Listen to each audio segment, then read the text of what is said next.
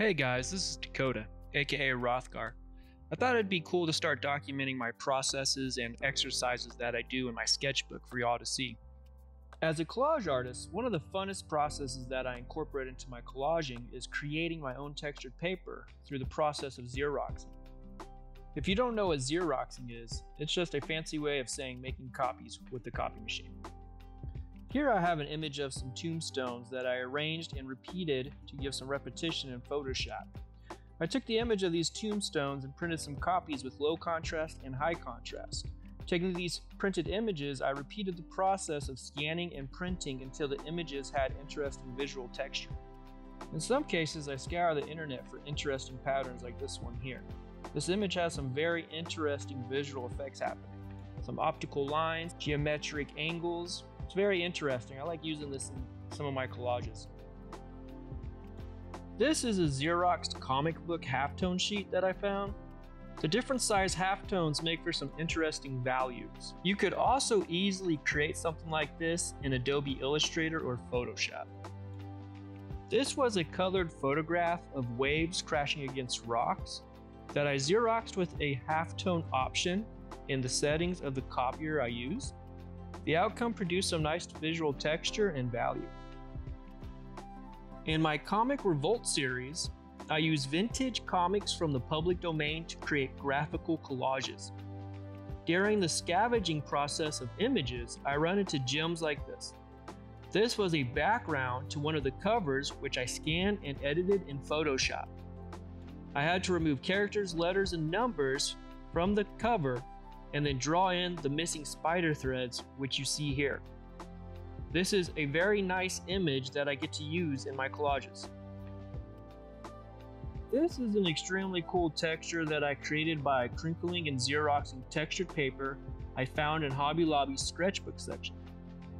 You can see the embossing of the paper to create its unique texture. When I scanned this, I turned the contrast up very high to get rid of any gray, leaving only a black and white image. This is a Xerox of a collage I made using some of the paper I have shown you. The halftones help to create some interesting values, and the optical lines contrast well against the halftone dots, and seem to play a trick on the eyes with the repeating angles. This is the original collage which this Xerox is made from. This collage was done on canvas board that I got from Michael's craft store. The process of Xeroxing and photocopying images and paper to create your own unique resources to use in your work is just exciting.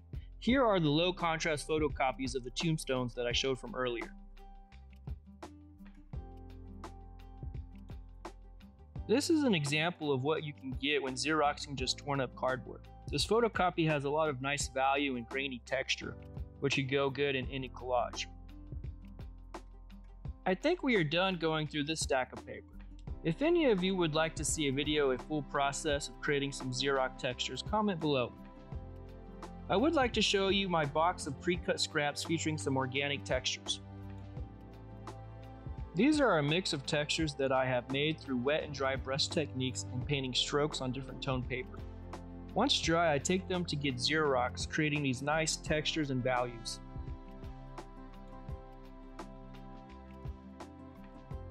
An example of this paper in use can be seen in my mini collages I created on cardstock. For these collages, I used both graphical and organic textures with a grid style layout.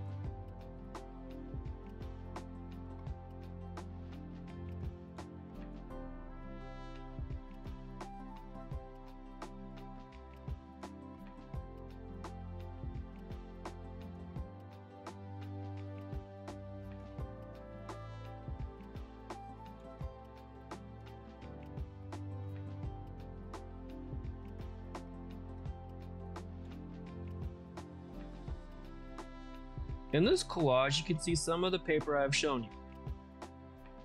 This collage was done on cardboard, and I used a new type of texture I created for monotype printing with bubble wrap. I tore the paper with diagonal lines to give the collage a sense of energy.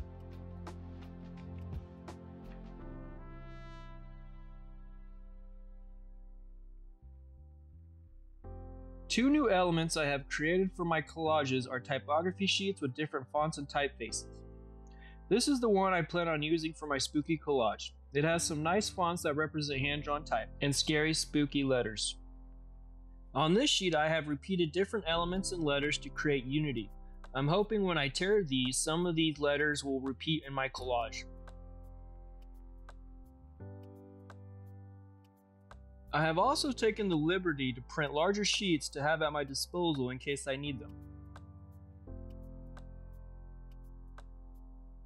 For these collages, I will use my Canson black drawing paper that was gifted to me. In actuality, collages should be done on mixed media paper or thicker. Drawing paper like this will bow, but I would like to use the sketchbook up. I found a way around the bowing, which includes ironing the collage with a thin towel between the two. For my first step, I will glue down a full sheet of texture to get an understanding of the shape I want for my collage. I am using Liquitex matte medium for gluing and a soft Bristol brush. Layer by layer, you can see me build this collage up in time lapse.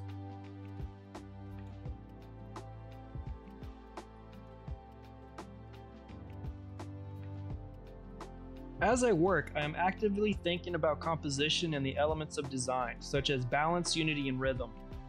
I'm trying to find the best layout for the textures I have, trying to create a unique image that's visually stunning.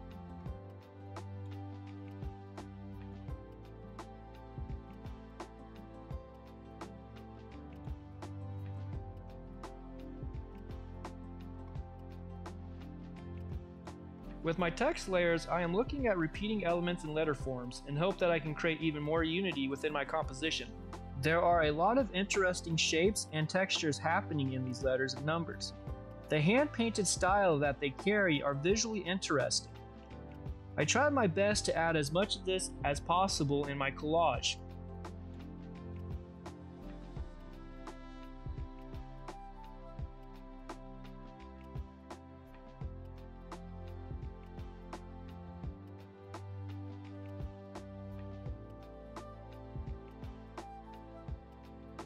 I have this Xerox of repeating skulls that I created, and I would like to use it to help push the idea of spookiness in my collage. It has some nice textures helping create different values throughout the image.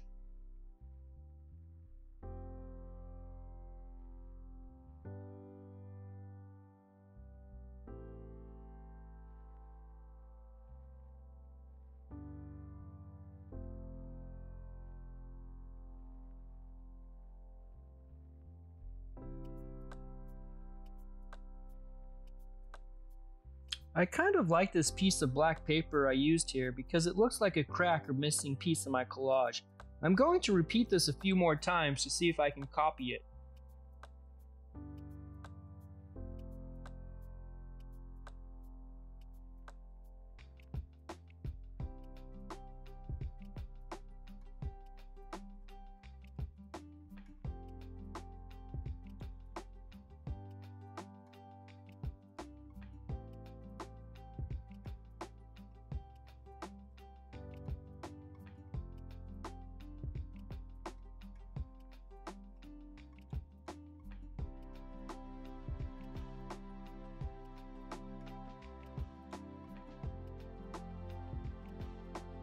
At this point, I feel that I am done with this exercise. I like the rhythm, unity, and visual interest that this collage has.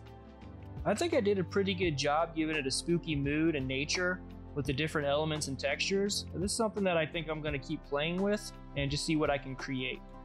If you enjoyed this video and enjoy the process of collage and printmaking, please like and subscribe. I have many more videos on the way.